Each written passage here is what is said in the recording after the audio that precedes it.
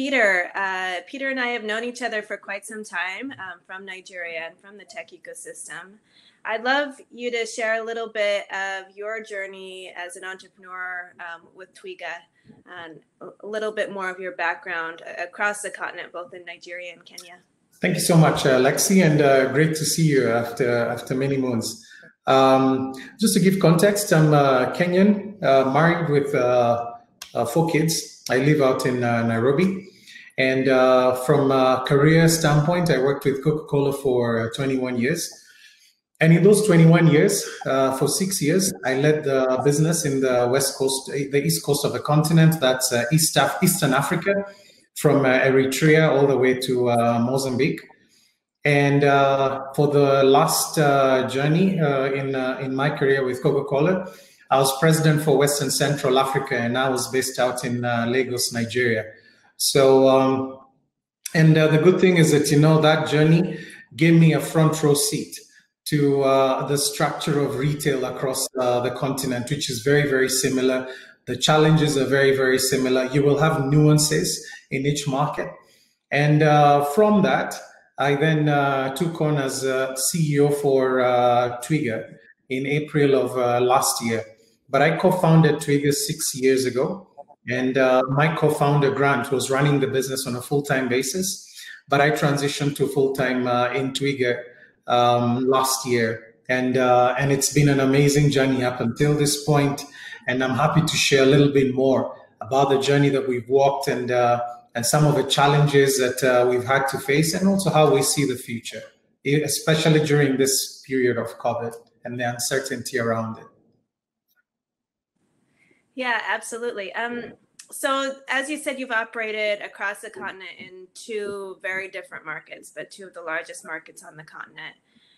Do you think that these markets can really be integrated? Can a business really integrate into one market across the continent? And what are some of the different dynamics you've seen? What is more difficult? What is easier? What are some of the barriers? What are some of the things that you think each market is blessed with that the other is not? Thanks, Lexi, for that. So I think the key thing is that when you look at Africa, I don't think you need to look at Africa as countries, because even within countries, there's very, very distinct differences between the cities. Just to give you an example, in Nigeria, you know, starting your business in Kano is very different from starting your business in Lagos, or even from Port Harcourt to Ibadan. So there's all these nuances around cities. And the way we see, or the way I see Africa is about the cities, because about 60% of GDP is actually concentrated in the major cities.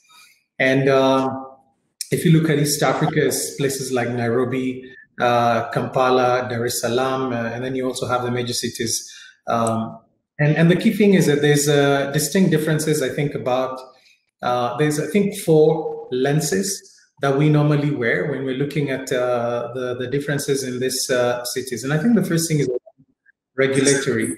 And what you will find is that, you know, although the market structure might look very, very similar, although the opportunity might look very, very similar, what you'll find is that from a regulatory standpoint, everything will be nuanced from maybe what the regional governments do in terms of when you're sourcing product, or some of the levies that you have with the municipalities.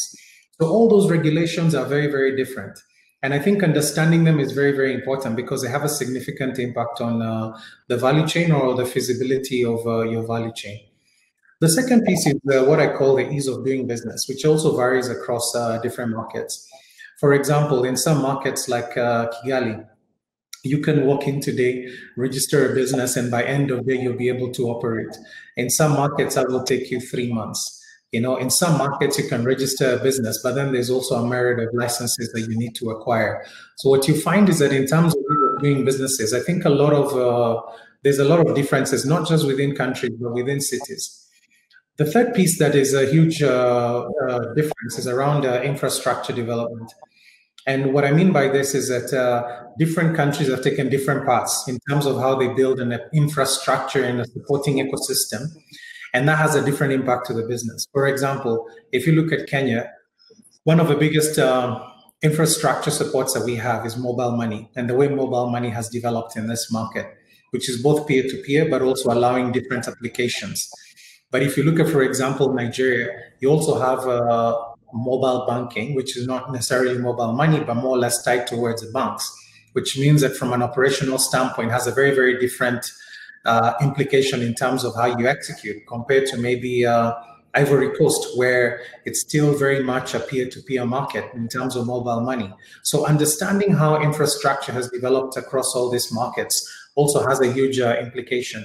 And then the last piece is what I'd call the development of local production versus importation. That also significantly affects the different value chains that you have in the markets. So for example, when you look at produce in the East African part of it, let's talk about dairy. Dairy, you'll find that most of the milk that we sell on our platform is actually local milk, which means that you have cows and there's fresh milk in the market.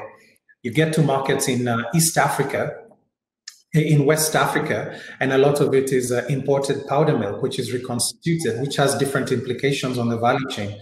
So I think also understanding how much of a local ecosystem you can tap into starts creating very, very significant differences across these markets, which also then impacts how you execute. So that's how I would look at it in terms of just across board.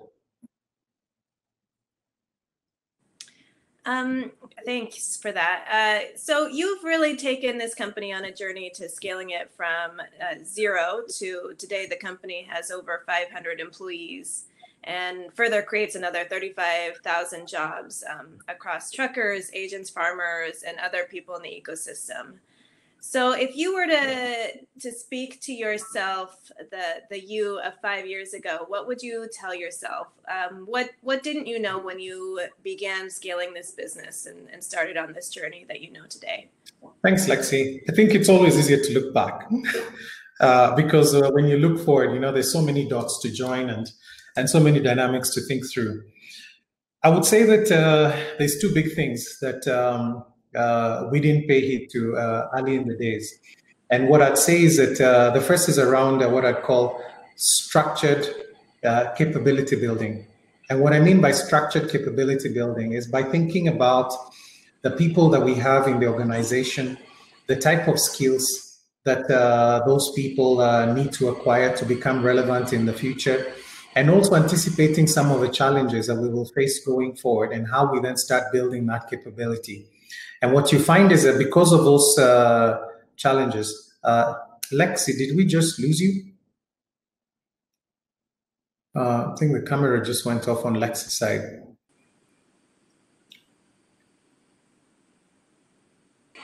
Oh, hi, Lexi. I lost you there for a bit.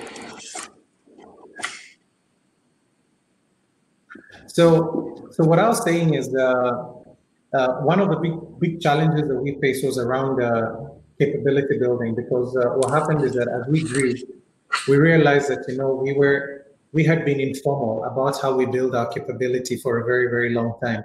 So what you find is that the way we had structured our organization, we've had to look at job descriptions again. We'd have to look at how to grade the jobs again. We'd have to then start thinking about how to provide people with structured career plans within the organization. And this is a huge factor around retention. So, and what I think what we did and what many startups do is that you leave that until the very, very tail end, which makes it very, very difficult for you to then attract and retain the right type of talent. Because if you're bringing in more experienced folks into a very, very unstructured environment, then they don't find it very conducive for them to stay on for long. The second piece is also around what I'd call systems. And I think as we build systems, sometimes we don't think about how you build redundancy for growth. So at times you might find that, as you grow, then you overgrow your systems and it starts straining you in terms of how you execute, and you have to then rethink about it again. And that consumes a lot of time and resources. So, and I would say that, those are the two things that, if we were to do it different, I would think about how we build our systems. And I would also think about how we build capability, especially human resource capability within the organization. Lexi, back to you. Hi, Peter. Sorry, I went offline and I couldn't hear anything for a second, but I'm back. So thank you for that. I wanted you to talk a little bit about the other piece of the puzzle, scaling a business because of to capital. The company has so far 65 million and just 30 million a couple weeks ago in your Series B. And certainly made some headlines because it was led by a large firm globally, namely Goldman Sachs. So I'd love you to just talk a little bit about your fundraising journey, what was difficult, but also was it the story or the numbers that really seemed to resonate with investors? How did you find those investors? And what sort of systems and processes did you have to put in place in the company to attract investors like Goldman Sachs? I think a lot of startups are still starting their journey, and systems like governance are still quite new to them. And were those investors that supported you on your early journey, were they local? Were they international? I'd love you to just chat a little bit about that. Thank you so much, Lexi. And what I'll do is I'll share the journey from the very beginning, because I think at times, when you kind of catch a fundraising journey in midstream, you may lose some of the lessons from the early days. So just to give context, when we started Twiga 6 years ago, or close actually to 7 years ago, raising capital locally was very, very tough. And I remember then working in Coca-Cola, I basically had to finance 100% of Twiga's operations in the early days. So and it's tough. And let me also just highlight that at times you kind of look at the tail end of a process and the journey that we've had to walk. For example, my wife and I, we had to sell our matrimonial home just to ensure that Twiga was financed, and we kept the dream alive even as we were going from office to office trying to raise funds. So that was a very, very tough time. But then because of the amount of investment and the faith that we had shown in the business, I mean, we had put in a lot of skin in the game. It gave investors a lot of confidence that, what, if somebody were to invest this amount of capital based on this vision, which seems to be a very compelling vision, I think this is a company worth investing in. So what you find is that the early investors that we had in Twiga came on board because there was a significant amount of money already invested by myself as a founder, and also with Grant being there to manage a business on a day-to-day basis. And the second thing was we had managed to put together a decent amount of capability around the table. Because at times you can have a vision, you can have a strategy. If you don't have the right capability around the table, it then also compromises your ability to execute, or it's actually a huge dampener on the story that you're trying to sell. So, and taking it from there, so when you have the early investors fall in love with the idea, they fall in love with the vision. And then as you move along, the investors start seeking execution. They start seeking results. So what have you been able to deliver? Yes, you've sold us the vision. You've sold us this dream. What have you been able to execute? And what happens is that at that point, the types of investors started changing. So the earlier investors were very impact oriented. And now we started getting to more and more commercial investors as we moved down the road. And last year, as I was transitioning on to Twiga, I think the company had gotten to a point where it was no longer now about selling the vision, but it was about also executing. And I had to make a tough career choice. Just to let you know, I was in a fairly senior position in Coca-Cola, and my next role was going to be in Atlanta, heading up one of the big businesses there. And I had to make a choice. Do I pursue that, or do I then take on this business that I founded and take it to its logical conclusion? And having made that choice, it also created a lot of confidence in the investor community, because in their view, they looked at it from a perspective of, what, you had a comfortable life where everything was guaranteed in a large corporate, but you've taken this faith, this leap of faith to more or less be the CEO of this startup that is still in its kind of nascent stages. And that's then what brought in the likes of Goldman Sachs, because they looked at the opportunity, they looked at the capability of the management team, including myself now on a full-time basis. And they also looked at the level of governance in the company. And I think it is important to outline that integrity is very, very important. At times, it's not something that people think about on a day-to-day basis, but you need to think about how you restructure your processes and all and ensure that there's that level of integrity. Just to let you know, for us to qualify for the Goldman Sachs investment, we had to get audited under the Foreign Corrupt Practices Act, which means that you have to then have a clean bill of health as far as that is concerned. Second thing is that you also have to have a clean bill of health as far as the UK Anti-Bribery Act is concerned.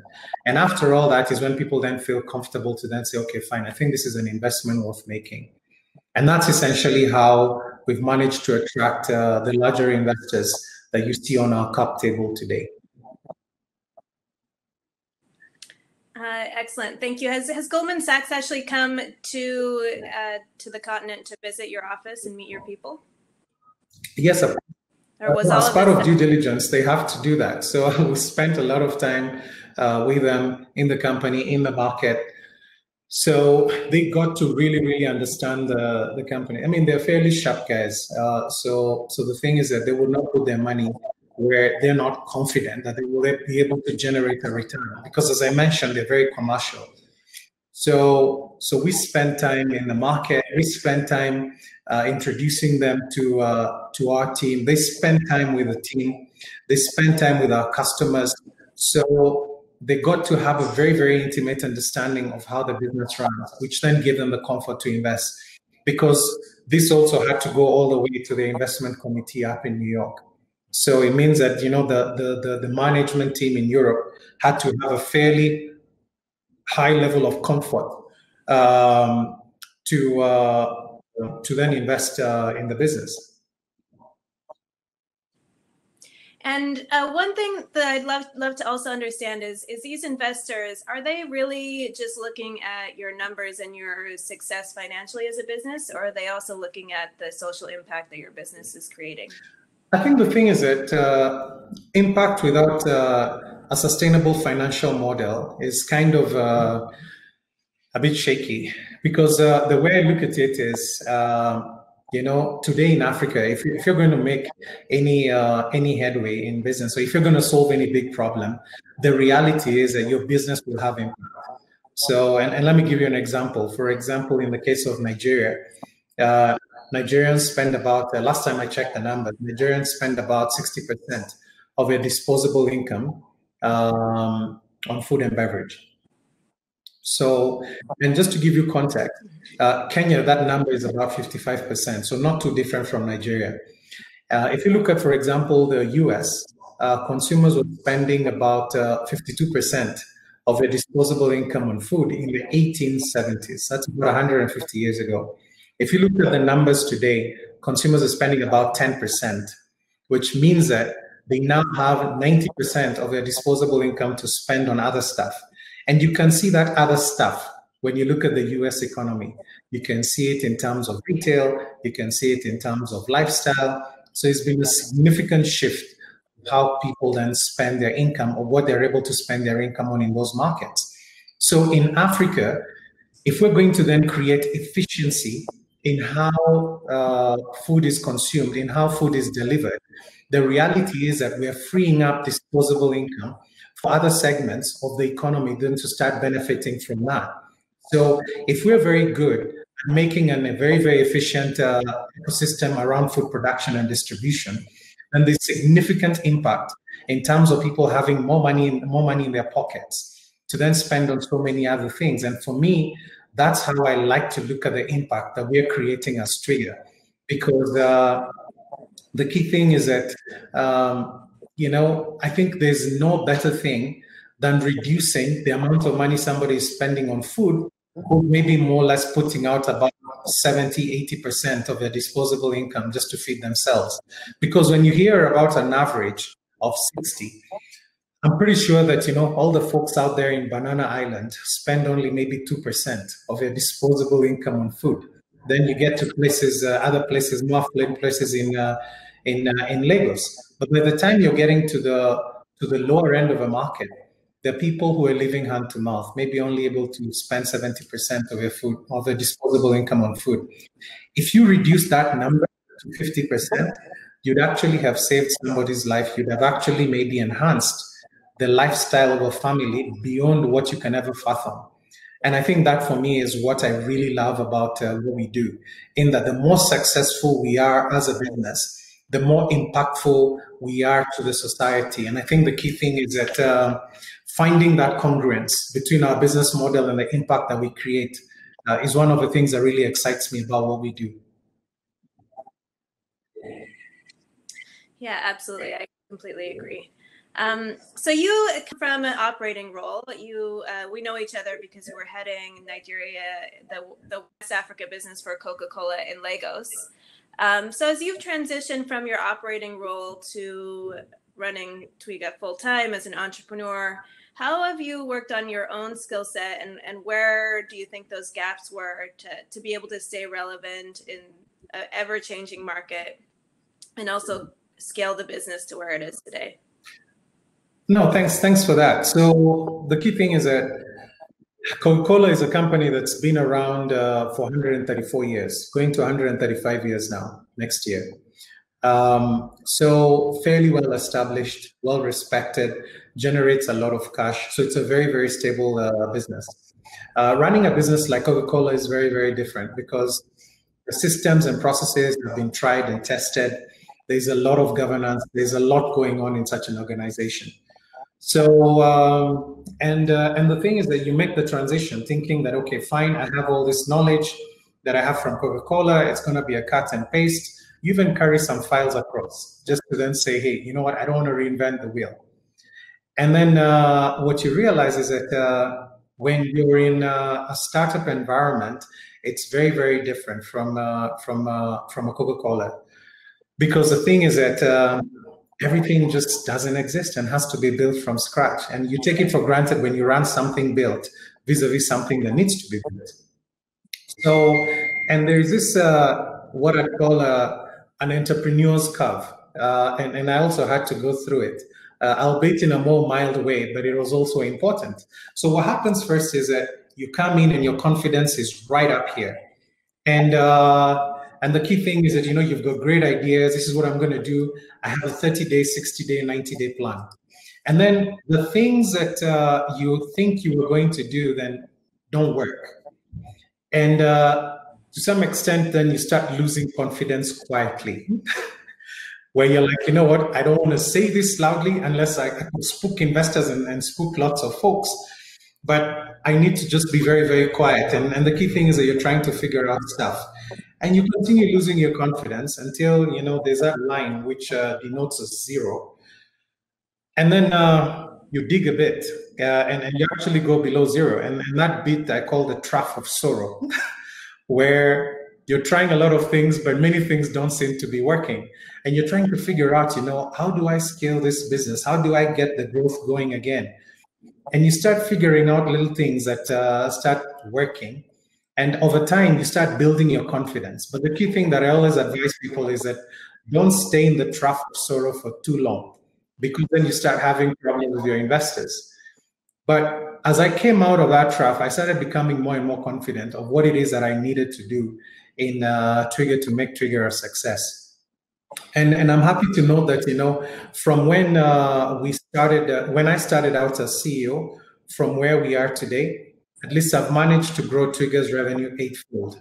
So, and I presume that that even within COVID, we still managed to double our revenue between April and now.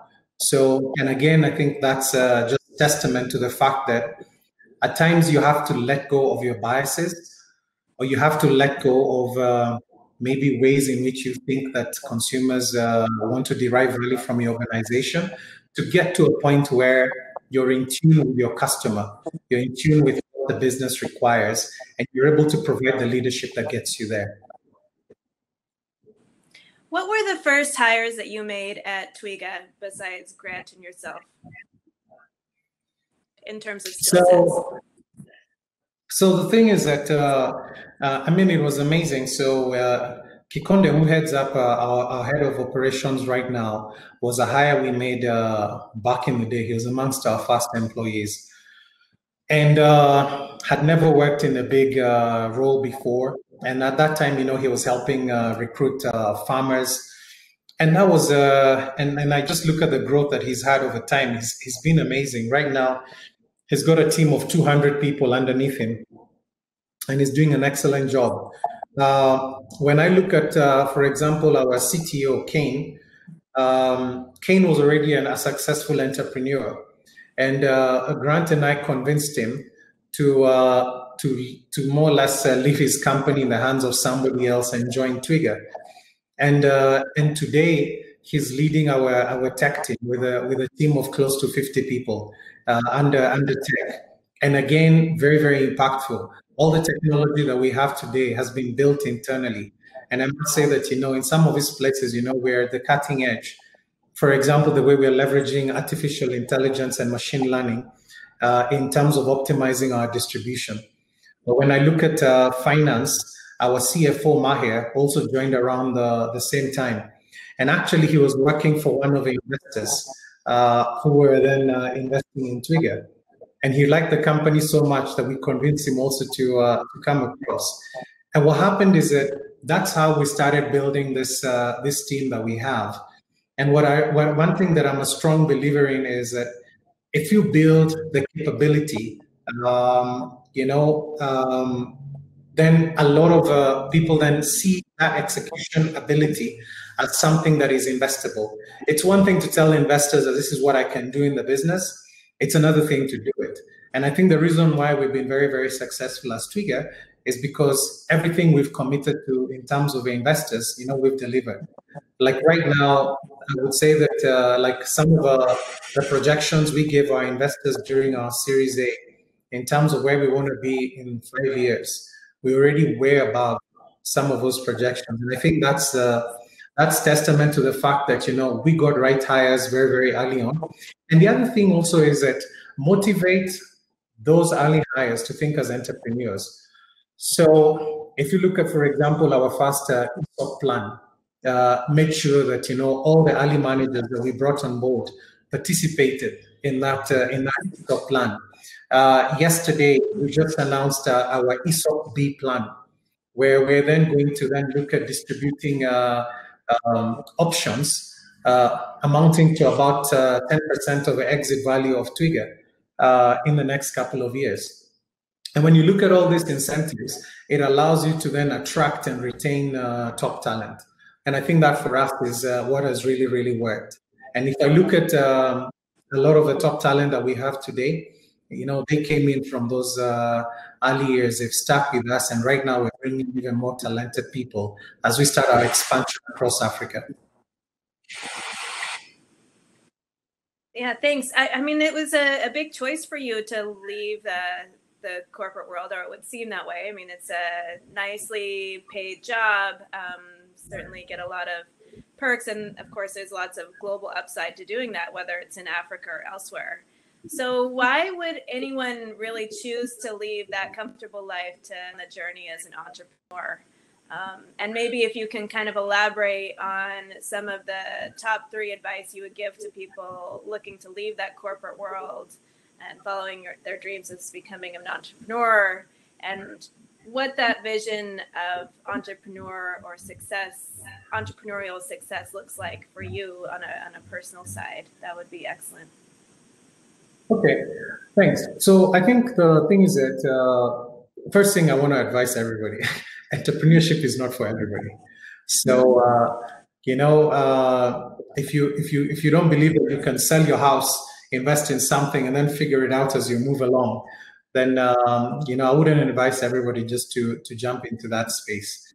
So, but the key thing is that I've had a high appetite for risk from very early on. I've tried so many things, but one of the things that I did was, when I was at this crossroad, do I then move to North America and pursue a career with Coca-Cola? And the thing is that, if I was looking at my own success as an individual, I think that's a very, very easy decision to make.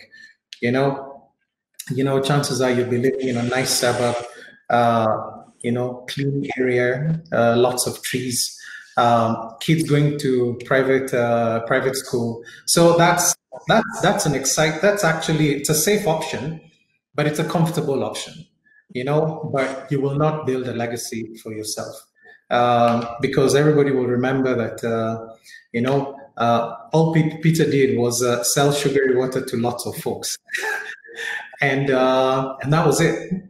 And then there's this other portion where, you've more or less had the best exposure you'd ever get from a company in terms of development, in terms of growth in mindset, how you view business, how you view industry.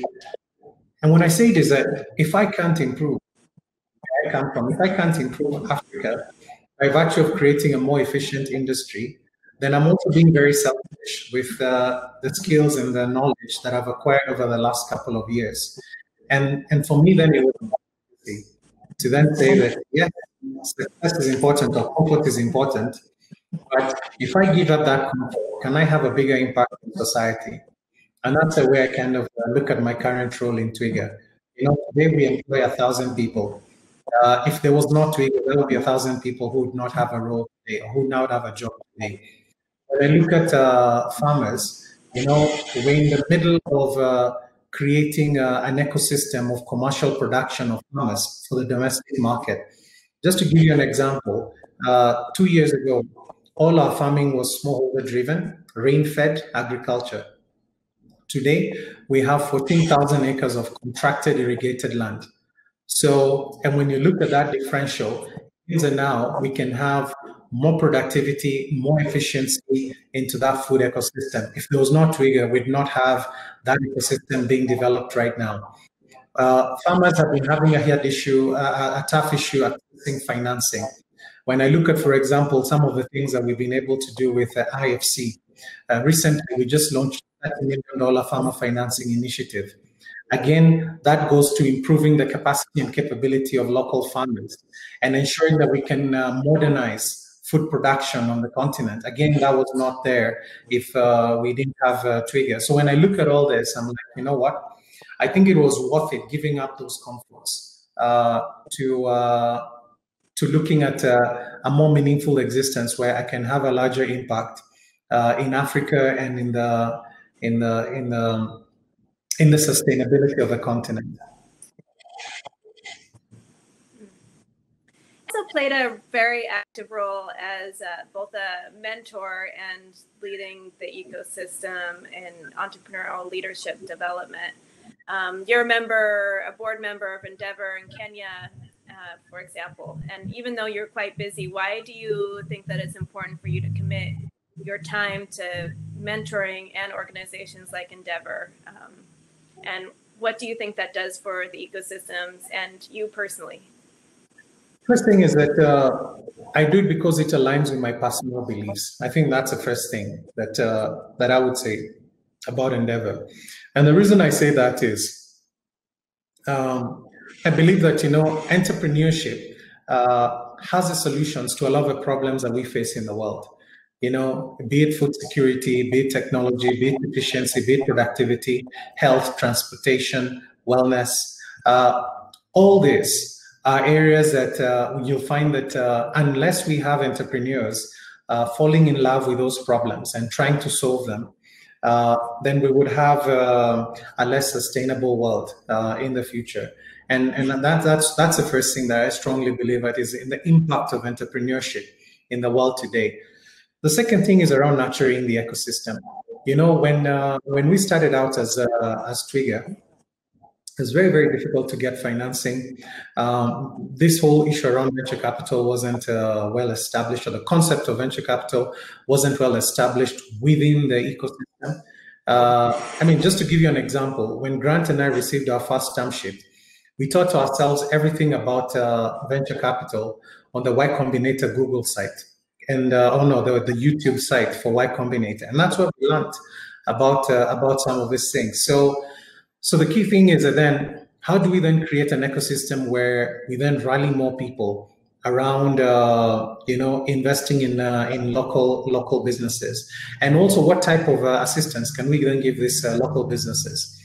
Just to give you an example, when I look at the earlier members of the Endeavor, the earlier entrepreneurs of Endeavor, when you look at those businesses, I mean, employing 3,000, 4,000 people, having about $300 to $400 million of annual revenue. And this is a huge, huge impact in terms of the ecosystem. And if you can identify more of those companies and then figure out what can we do to improve the execution capacity and capability of these institutions, to even make them bigger, to make them billion-dollar businesses that would have significant impact. And that's when you start looking at some of the things that Endeavor does for entrepreneurs, from mentorship to programs that improve the relevance of, for example, leaders. And I look at myself, right, having come from Coca-Cola, I'm also an Endeavor entrepreneur, but also sit on the board. So, but when I look at, for example, in the last 4 months, I've attended a leadership development program in Harvard that was sponsored by Endeavor. I had a mentorship session with one of the ex-senior vice presidents on Amazon, just in terms of my business and how to think about my business model. And when you look at all these things, it's about empowering entrepreneurs to be the best that they can be. And I think that's something that I'm just so passionate about. And now we want to figure out how we can even get more companies feeding into that pipeline, where we can then create an even greater ecosystem of entrepreneurs who believe that it is within their wherewithal to change the world. Peter, if you had it to do over, let's say Twiga is already on and running as a very successful business, or maybe you've even exited the business. If you had one venture to focus your time on a new venture, what would that look like? What would you be doing now in the market? What problems do you think really need to be solved? Well, I think the thing is that, the food space is very interesting. The reason why I say the food space is interesting is I'm a big believer of fish where the fish are. So if 50% of consumer spend is in food, then, you don't need to do a lot of analytics to tell you that that's where the largest opportunity lies. And all you need to do is figure out, and the key thing also is, leveraging technology. And technology could be from different angles. What is it that you can then do to make a difference in this food space? Let me just give you an example, like an interesting business that I encountered some time back, and we're working together right now. A company by Appeal Sciences, the name of Appeal Sciences, where they figured out how to use organic matter or food matter and create protective barriers that slow down the oxidation of fruit and veg, which means that you slow down the ripening process in something that is edible and very, very, very, very non-toxic. And the key thing is that think about what that does. Think about a market like Nigeria. If you can use this to process the tomatoes that are coming from the north, from Jos, from Kano, and getting them out to Lagos without need for refrigeration, and then you get all the potatoes intact. Just think about what impact that will have. So I think that there's so much that you can then do with technology in the food space. And of course, there's so much you can then do in terms of transport, health. There's a company right now that we're working with in the health space, mainly with our retailers. And we just gave them an opportunity to pilot in one area. And this is like a clinic on wheels. Think about a clinic on an Okada in Lagos, where if you fall sick, they come to you, they're able to even do basic tests, get the test results right there and get your medication. It's like a moving little clinic. And the thing is that we've had a conversion rate of over 90%. Or if you think about things like insurance, right now we're working with a micro insurance company where we've developed a product around income protection. Because if you're an informal trader, when you fall sick and you're not able to go to your shop, that's loss of income, that's loss of working capital. So what if you're to create a product that protects the retailer from such an eventuality that even when I fall sick, I can still get my business going, that I can go the next day without missing a bit. So there's just so much that you can do in this space. And as I look at Africa, there's just so many problems that are just waiting for an innovation to happen. And just leveraging technology creates a very, very exciting space for us to just do so many amazing things. Yeah, one interesting thing that I can pull out of what you just said is it sounds like Twiga is also working with a lot of other providers as partners and kind of helping build this broader platform that itself adds additional services on. And each of those services themselves is a whole nother business model, but you know, the ecosystem kind of fits together into a puzzle and helps support each other. Yeah, no, definitely. The way we see ourselves is that we're a B2B e-commerce company, and we want to be the one-stop shop for informal retail. So just for example, you know, right now we have a fintech product, again, integrated through our platform, where we're looking at giving retailers 7 days credit, interest-free.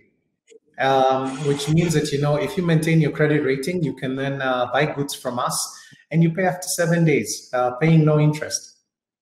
And again, you know, it's innovative products like that that also allow you to start disrupting the financial services space, where maybe people are used to doing micro lending at exorbitant interest rates. So why not just do it at no interest rate if a customer is going to buy goods from you anyways? Or is it about providing insurance services off a platform? So the way we see ourselves is that we have a captive audience with the informal retail. And as long as we have that captive audience, the key thing for us is that how do we then leverage technology to provide more and more services to this informal retail, to a point where once they get onto our app, they can then get everything that they need, from financial services, from insurance, from health services, and all the way to goods and services, which are very, very integral to their daily life. So we want to be that one-stop shop for the informal retail. And of course, this is not services that we provide, but we're an aggregator. We bring in people who offer those products, and then we democratize those products across our supply chain. On the importance of technology, I think we see a lot in a lot of markets, even if it's a technology company, a lot of the work they have to do is still very much analog. But specific to Twiga, I'd really like to understand some of the use cases and applications that how AI is being used within Twiga to really optimize the company. You'd mentioned optimizing distribution, and are there any other? I would say that the biggest one is around distribution. Why is this the case? Because of the challenges that we face. So let me give you an example. You can have a road on Google Maps showing up today that, by the way, this road is the shortest path between this joint and this joint. And then what happens is the municipality just digs it up overnight. So, and the key thing is that, you know, you're kind of left in a situation where you're like, okay, now I was here yesterday, but now I have to use a different route.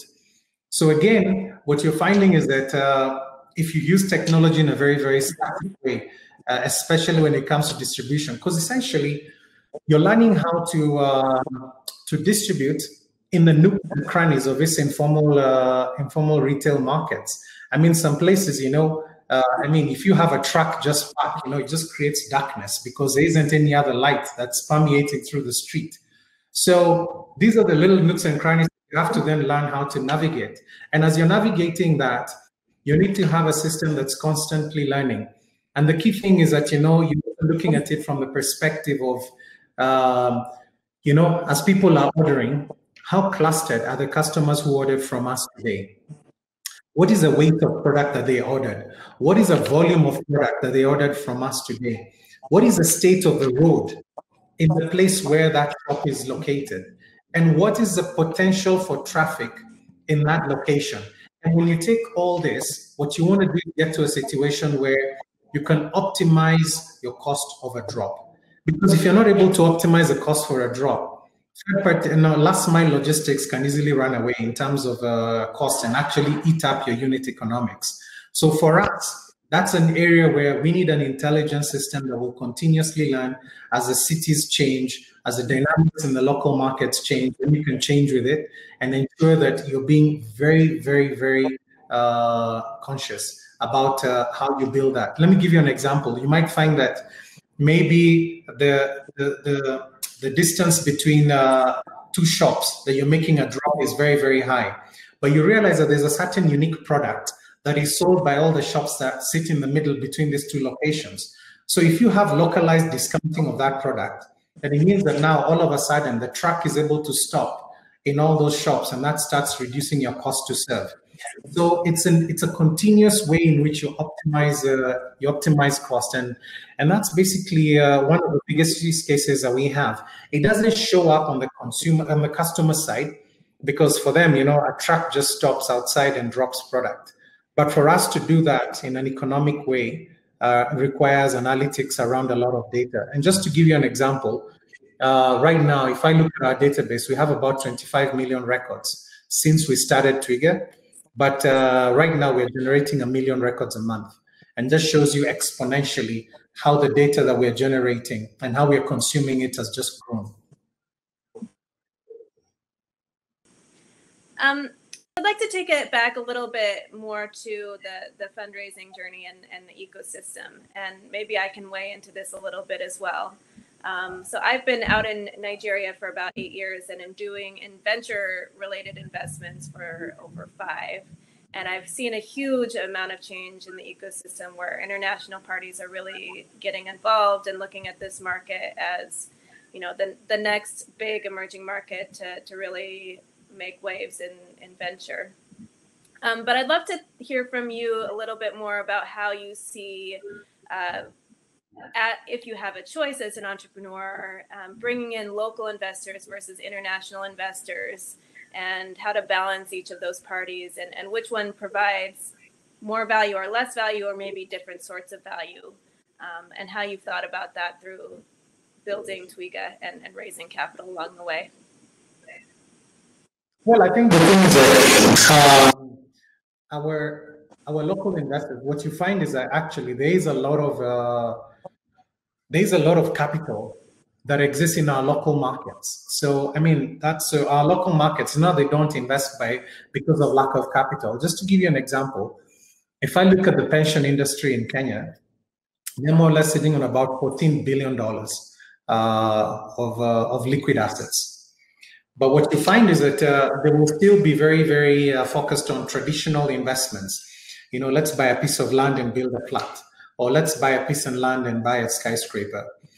And what you find is that, like now, for example, 5 years ago, the government made an edict to say, oh, by the way, you now need to allocate, you can now allocate maybe, I think it was 10% of your portfolio, maybe 5% of your portfolio to private equity. And it took a very long time. For many years, nothing happened. And they just mainly just drips and drabs going into that space. So what you find is that, the local markets still don't understand how you create value from financing this early stage startups. But the thing is that there's cases of exit on the continent that are starting to create proof points that these are actually viable investments. DPO earlier in the year, when you had close to a $300 million deal that was at multiples of revenue, that starts creating excitement in the local market. What Shola did with Paystack in Nigeria, $200 million buyout by Stripe. All this then start creating that confidence that, by the way, even for the local investment space, there is value in investing in these local startups. And the key thing is that they could generate much, much higher returns than anything you'd ever invest locally. And I think it will be a blend. It will be a blend between international and local capital, because at the end of the day also, by having international capital and local capital and blending, it also allows you to then have a lot of value discovery as you move along. because again, reliance on one type of source of funds also then brings challenges, especially around value discovery for the entrepreneur.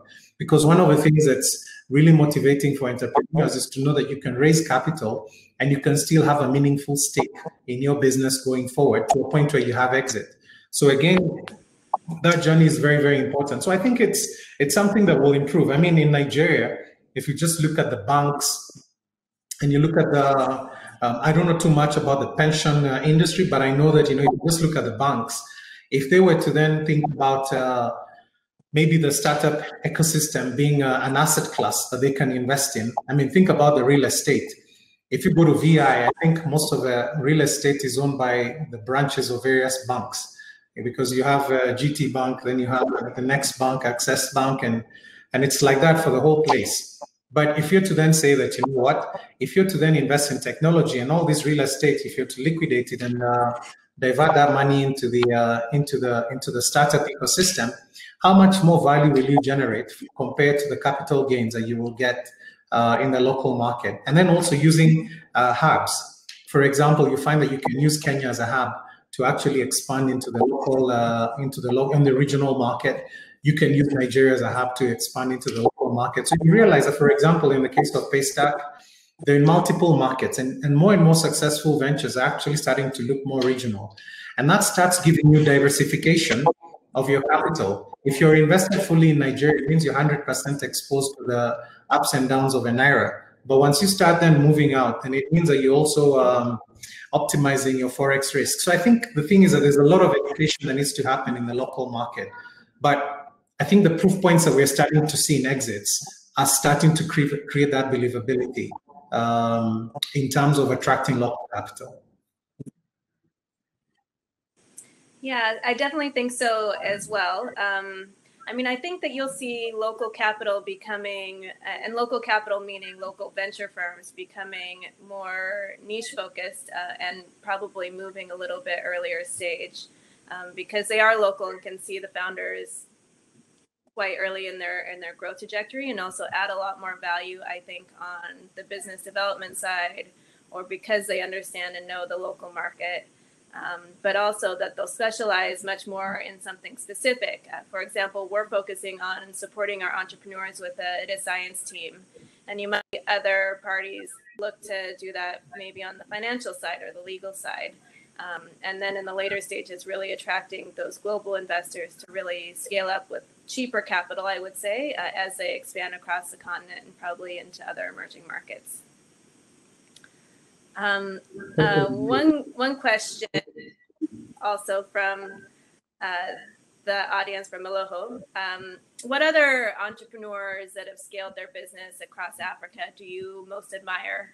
And I might expand that to maybe global entrepreneurs that have also been on that journey. And what founders or companies are you most excited about, aside from Twiga, of course? Well, I think there's a lot to learn from different players in different markets. I think for me, one of the things, let's put it this way. I think in the local, in the African space, I think Shola has been a real inspiration in terms of building a very, very high value business with very, very minimal capital. And I think that for me was a real inspiration in terms of how he managed to pull that off and create the value that he did. And the thing is that there's many others out there. For example, there's my good friend Obi from Kobo 360. He's also been very, very energetic in terms of how he's just built his business, and I'm very excited about Kobo because even in the early stages, I invested as an angel, and because I was also very, very excited about just his grit and how he's. I mean, you know, you go out there, you're in Kano, and you're spending your whole time there trying to figure out how to create value. I mean, and then there's other international entrepreneurs. For example, there's a gentleman by the name of James, who's actually the founder of Apil Sciences, a lot into that biotech space in food. So I must say that, what really inspires me is people who are taking technology and really finding traditional industries and generating a lot of value. So I think our session is ending, but one last question that I was left with that maybe I'll have time for you to answer, but maybe we'll have to follow up with another Catalysing Conversations is, what is the future of Twiga? How are you thinking about the company going forward? Are you planning on an exit, or do you think that this is something that individually can grow out in the ecosystem and maybe even become a listed company? Well, I think there's always two parts, and it also depends on the patience of money that you have on your cap table. So, and I think for us in the long term, there could be different paths. We could have a strategic investor coming in Twiga down the road. That's one path, which means that you more or less take the private route. Or the other path is being a public, going for a listing and being a public entity, which again creates a liquidity opportunity for the investors that you have on your cap table. So I think those are the two paths that I would see down the road. But of course, the most important thing right now is, create the value that creates that to be an opportunity, a realizable opportunity. Excellent. Well, thank you so much, Peter. I really enjoyed this conversation, and hopefully we can do it again. Thank you so much.